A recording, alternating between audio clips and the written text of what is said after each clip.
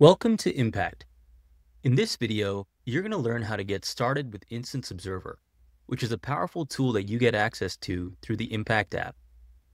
Instance Observer is an observability platform for your ServiceNow instances that can help you identify and troubleshoot incidents and performance issues. We'll show you the steps to set up Instance Observer so that you're able to proactively get alerted to any incidents or issues that come up on your ServiceNow platform. To get started, you'll want to start off in your Impact workspace right on your instance. From there, go to Platform Help, where you'll click on Monitor in the dropdown. This will open a new tab where you can log in to Instance Observer using your ServiceNow login. Once you log in, you'll start out in the All Instances Summary dashboard. This is your single pane of glass to understand what's going on with all of your ServiceNow instances. Here, you can immediately get a summary of whether your instance is up or down, the number of alerts you've had in the past week, and the status of your active open cases. You can also see any known issues going on in your instance, if any of your nodes are offline or down, and a point-in-time view of your key instance KPIs over the past 24 hours. You can also create your own custom dashboards. To do this, you can click on the dropdown and hit Create New Dashboard. Enter a name and a description for your dashboard. Once you do that, you can then select the instances that you want to track.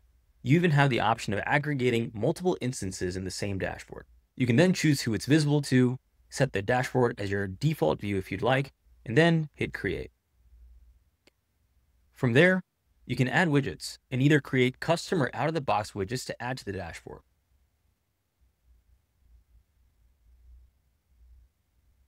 And using our easy-to-use drag and drop interface, you can edit the look and feel of your dashboard as well. Once you're comfortable with your dashboard setup, your next step is to check for any known issues which we've scanned in your instances.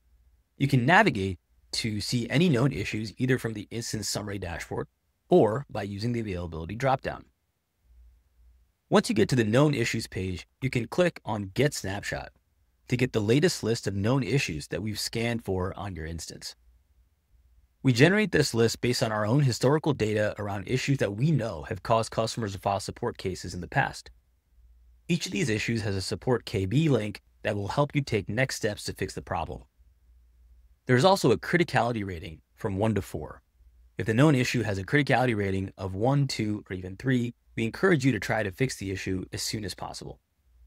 Your next step is to set up alerts and notifications so that you can be notified when one of your performance metrics indicates a potential issue that you might want to look into. Your first step here is to set up notification rules. You'll first want to make sure that your third-party and ServiceNow integrations are turned on. You can go ahead and click Create Integration. Enter an integration name, your username and password. You can also edit the contents of your alert and fill in the URL of the instance where you'd like the alert to be sent. Similarly, you can also follow the exact same steps for a third-party integration, let's say with Jira or with Azure. Once your integrations are set up, you can set up your notification rules.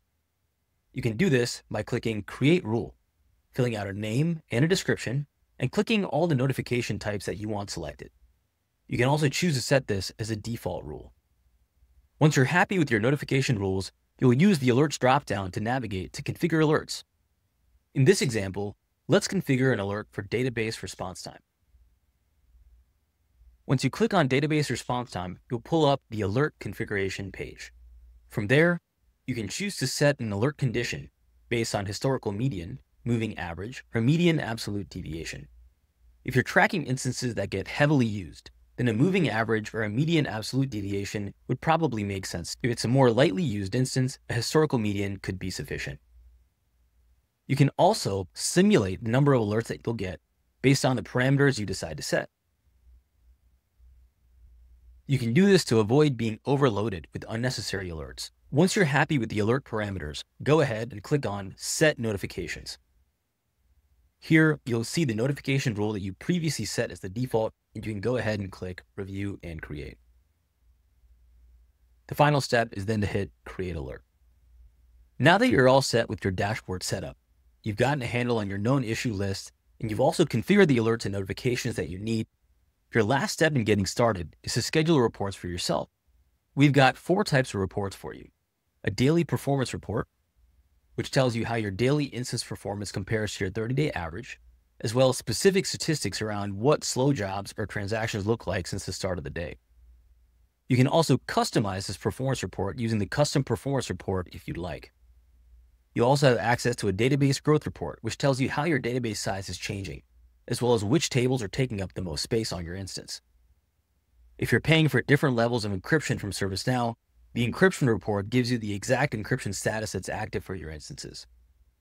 To schedule a report, go ahead and click on Generate Report and click the Schedule button. You can then fill out the form with a scheduled report name, frequency, timing, as well as an email that goes out with the report. You can then choose the recipients that you like. You can either choose to have these sent out to all of your provisioned Instance Observer users or just a smaller subset. Now that you've learned how to get started with Instance Observer, you're all ready to proactively catch issues. If you're interested in learning more, please check out our video on how to use Instance Observer to triage and diagnose incidents. Thanks for watching.